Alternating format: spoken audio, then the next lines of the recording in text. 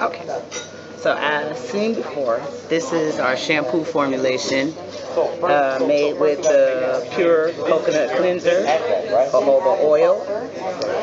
We also have in here tea tree. There's also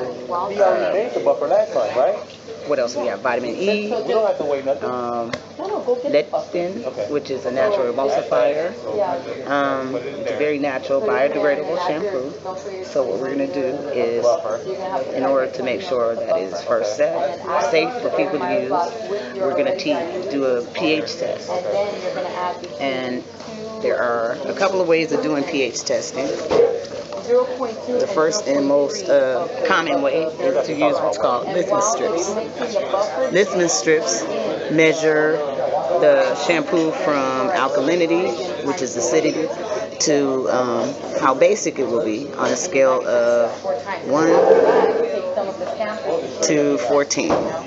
So now what we'll be doing is we will be testing our shampoo. This is our shampoo right here. So we're going to stir it up. Litmus test right now. The litmus test is just a simple test and comparison. So I'm going to believe this is going to be a little bit acidic, a little bit basic. We'll see. Let's see what our... So here is our result, and our result puts us maybe at about 8.5. You can see that right there. So that means it's a little bit basic, meaning we're going to need to bring it down. But we can't be sure using this. We only know whole numbers, and we need to make sure it is, we need to be sure. So we're going to go ahead and write that down. That's what this is. See the ones, they relate to each other. How much of this at pH between, we're going to say that was, one more time, we're going to look at that, between 8 and 9. 8 to 9. Okay, this is a pH meter, and this is an electrode. And what it does is it measures the per ion count, or the number of hydrogen ions in one substance, making it either acidic or basic. And these are our buffer solutions. We have 4, 7, and 10. And these are what would be called our controls or our standards. And so in order to make sure that the machine is calibrated right, we're going to go ahead and actually calibrate the machine, and then we're going to do our own pH in our solution. So in order to do that, first take our electrode out.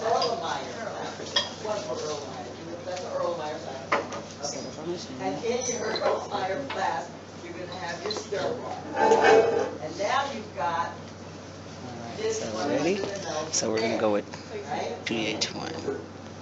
We'll leave that in there for a little while. Now the machine should tell us something. It says 4.50. So we know that's not right.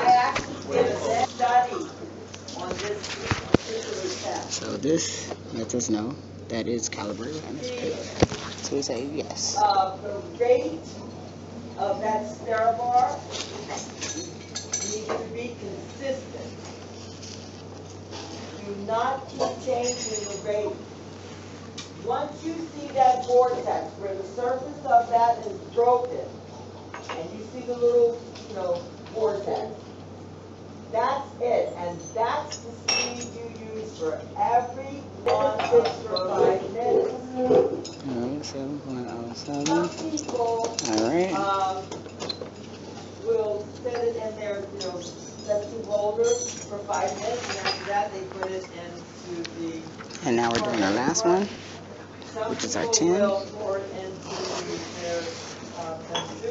Put it in the compartment, share for the 5-minute period. I personally don't do it that way. And as you can see, our machine is going on its way to 10. That's two. The only preparation that you might have to do is if the sample needs to be filtered. Like you got stuff. Okay, so what I'm doing is we're bringing it back down. You guys all right, good?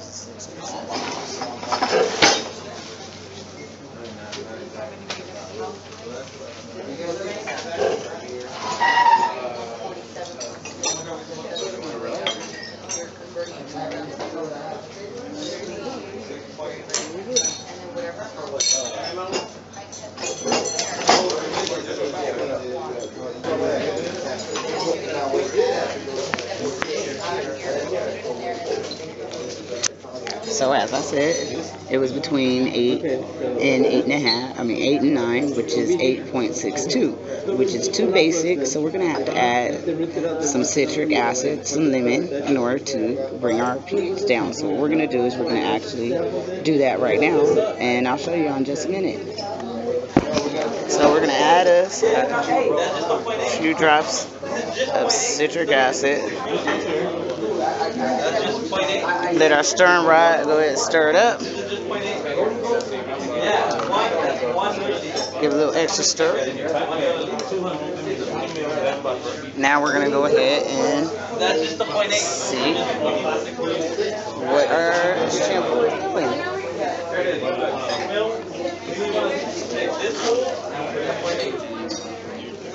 Alright, let's see how that brought us down.